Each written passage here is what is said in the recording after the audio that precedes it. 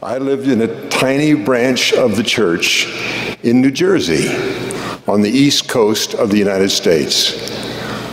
I was the only deacon in the branch, not the only one attending, the only one on the records. My older brother, Ted, was the only teacher. He is here tonight.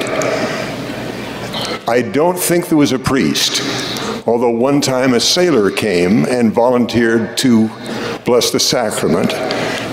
We, thinking that he was a member, my father gave him, who was the branch president, gave him the chance to bless the sacrament. I still worry about that.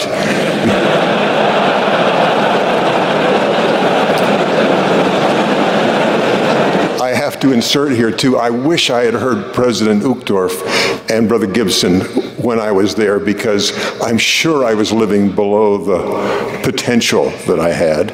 And I even thought of who I could have gone and converted in the neighborhood, but that was a long shot.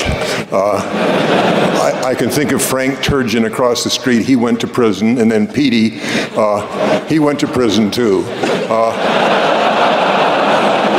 It was a tough neighborhood.